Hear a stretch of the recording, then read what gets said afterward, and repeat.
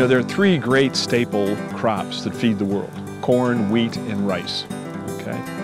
Probably 20%, I believe this is the correct figure, of the world's calories come from wheat. So if you think about 1/5 of the world's diet, they actually probably get a little higher of their protein from wheat, because wheat is a high protein cereal relatively, because you need it to have high protein to make bread. So it's a huge crop when it comes to feeding the world. I think wheat's one of the most sustainable crops, and you know, if you look at it, it's been grown widely for 10,000 years.